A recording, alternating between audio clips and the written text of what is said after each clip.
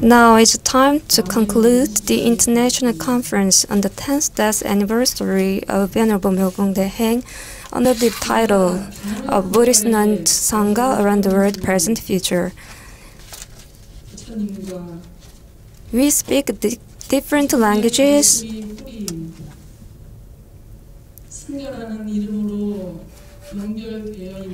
but we are all connected through Dharma and the Sangha community.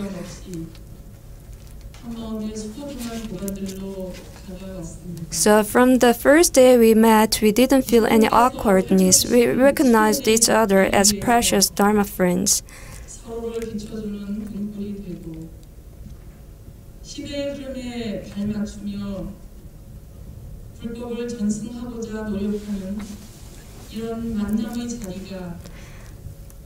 Meetings and events like this serves as a beacon that illuminates the spiritual path that has unfolded from the time of Buddha. I think it came to mind to all of us that we should have more opportunities like this on a regular basis.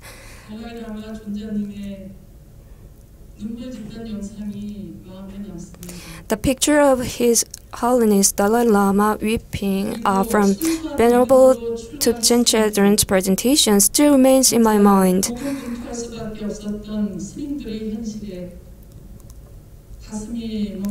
I was pent up after hearing the reality of nuns who got ordained with pure faith but had to go through difficulties.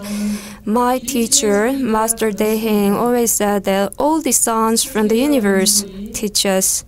The sounds of birds chirping, wind blowing, leaf falling are not written down, but auspicious teachings of Buddha.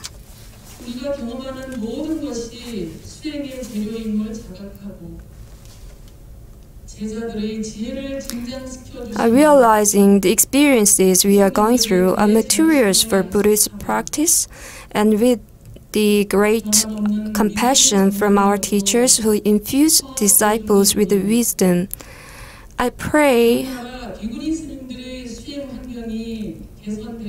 practice environment for all the nuns across the world will be improved.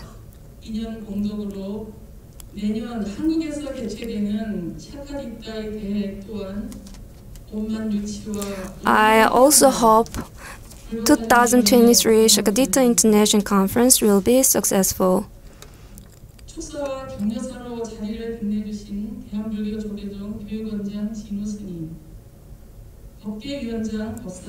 Before I end the speech, I would like to thank the speakers who delivered great speeches at the opening ceremony, and also distinguished guests, including Venerable Jinu, the head of the Education Department of Jogye Older, Venerable Babsan, head of Central Committee of Jogye Older, Venerable Bongga, president of Korean Bhikshuni Association, also seminaries from Monastic Training School of Unmunsa, Dongaksa, Cheongamsa. I don't want to leave out nuns from Bongyeongsa who weren't able to come but present with the heart.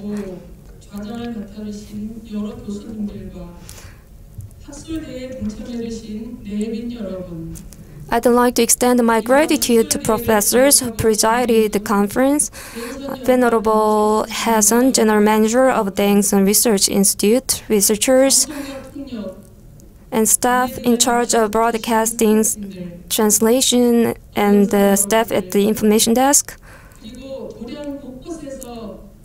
Last but not the least, all the devotees who made this possible.